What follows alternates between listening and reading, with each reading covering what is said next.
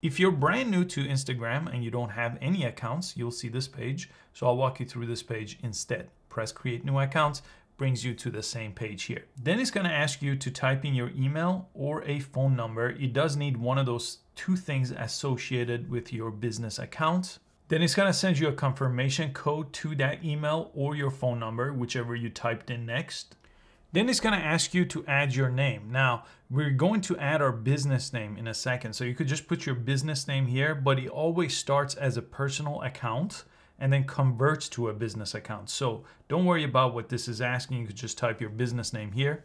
Now it says even if this is a business account, you still have to type in a birthday because you have to be at least 13 to use Instagram as an app. So just putting your birthday here, this is gonna be private.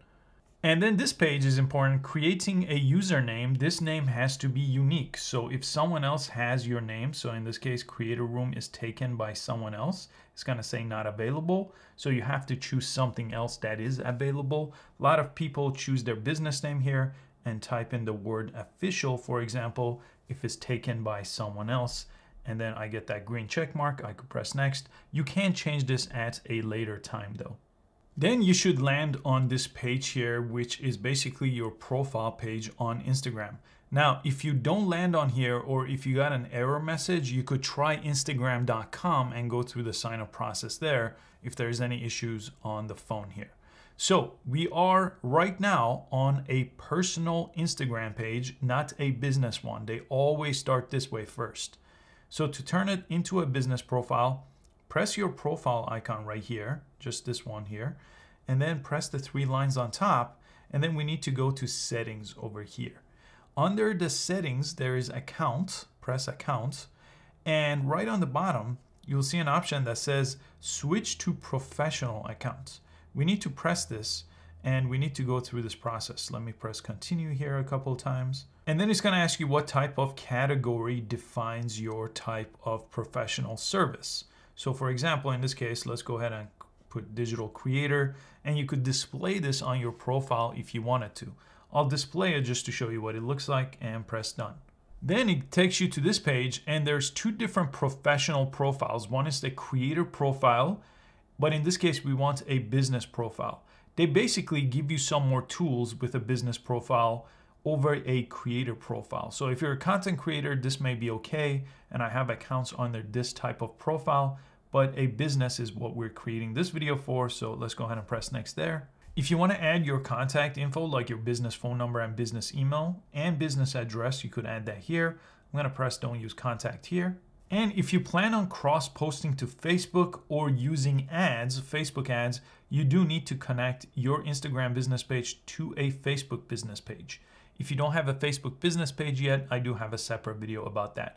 This is definitely recommended if you plan on using this for promoting your business across Instagram and Facebook. In this case, I'm gonna skip. If you don't wanna do that, you could always skip that page. Now at this point, we can exit or we could go through these steps for completing our profile. I'll go ahead and press X because you could always on this page go to settings and add things to your profile. And that digital creator tag I showed you that you could turn on and off, this is where it shows up and your name shows here. This is the name you put in the very beginning. And your username, this is the one that has to be unique, shows up over here. Anytime, if you go ahead and edit this profile, you can press edit profile here. And what I recommend you do is, again, your name and username are here. You could add a website here. That's very important because then people could click on a website to go to your page. I'll add one right now. You could also add a business bio. So you go over here and type anything you want. So I'll type content creator. Then add a profile picture. A logo for your business here is always a good choice. And you could see some of the other options. I'm gonna press done to show you how the profile updates here. And you could see it's gonna say my bio. It's gonna put the website so people click there and go to your website. And as of right now, we don't have any posts yet. This is where all your posts are gonna appear. And to create posts, you press the plus sign and then you could create different types of posts. And anytime, if you press the three lines here and go to settings, you could see all kinds of different options as far as privacy and business tools. There's a ton of business tools available, all kinds of things that you could do with your business profile page.